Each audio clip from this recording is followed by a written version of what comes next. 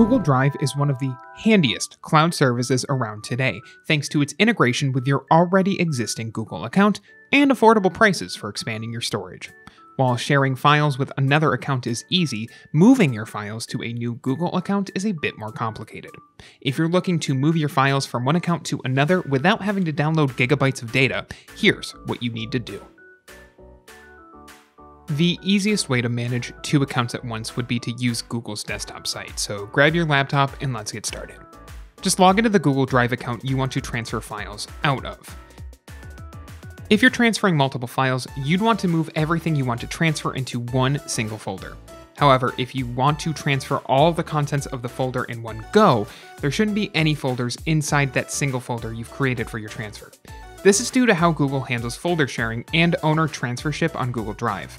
Transferring ownership of a folder will only transfer the ownership of that folder itself, and not its contents. So if you need to transfer folders unchanged and can't empty their contents into the main folder, you'll need to repeat the following process for all files within the folder and any subfolders within. Once you've gathered everything in one folder, open the folder in Google Drive and hold Ctrl and A on Windows or Command and A on Mac to select all of the contents of the entire folder. Right-click on any file or document while everything is selected and click on Share. Then type in and select the account you want to transfer to. Click on Send when you're finished. It's important to note that this method can only be used with files created using Google's Office tools.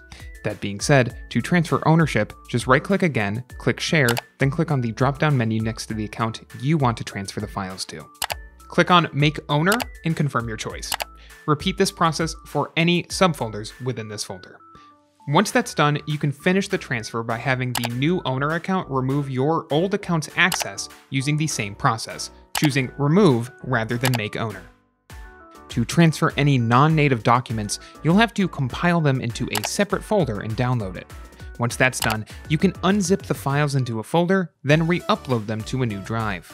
After making sure everything has been safely uploaded to your new Drive account, feel free to delete the folder and your old one.